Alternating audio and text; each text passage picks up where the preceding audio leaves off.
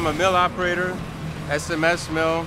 We make structural tubing from 2.5 square up to, which is 2.5 by 2.5, up to 7 square, 7 by 7.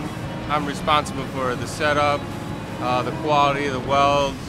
I started back in '96, so it's been 21 years. When I started out, I was actually a laborer, just cleaning bathrooms, and over the years I've worked in the paint department, then worked onto the mills, and then now I moved up to mill operator, which is considered like, you know, you're like responsible for all the, you know, the top, I guess the top part of production. Well, there's a lot of clowning around, you know, we work, but you need some comedic relief, you know, you got to kind of help the day move along, and so we tease each other quite a bit, but at the same time, you know, when guys need stuff, you know, we stick up for each other, and we try to step up when they need it. Our manufacturing is foundational to America. For these guys in some of the big mills, they take raw materials and they turn it into big coils that we can cut and we can run.